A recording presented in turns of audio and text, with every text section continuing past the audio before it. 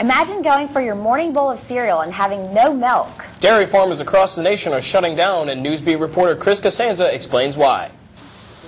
Professor Gary Hay and his team of farmhands work vigorously to produce milk at the LSU dairy farm.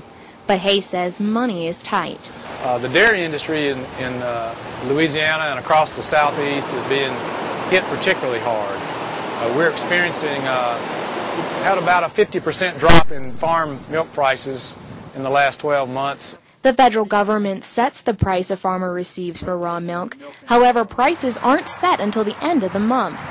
President of Kleinpeter Milk, Jeff Kleinpeter, says the federal government's raw milk pricing system is outdated. It's unfair.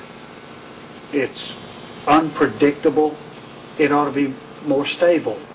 Another problem for dairy farmers, the high cost of food. The expense of feeding the cows is well over 70% of our expenses on the dairy farm. The ethanol business is taking away a lot of the corn to make ethanol, and it's not available for livestock feed. Over the past 10 years, Louisiana alone lost more than 1,000 dairy farms, and Kleinpeter says once a dairy farm is gone, it's gone. Never seen it happen, where someone's come along and say, hey, I want to reopen my dad's farm. I've never seen it. Ice cream is just one of the many ways that farmers are trying to help increase profits during these hard times.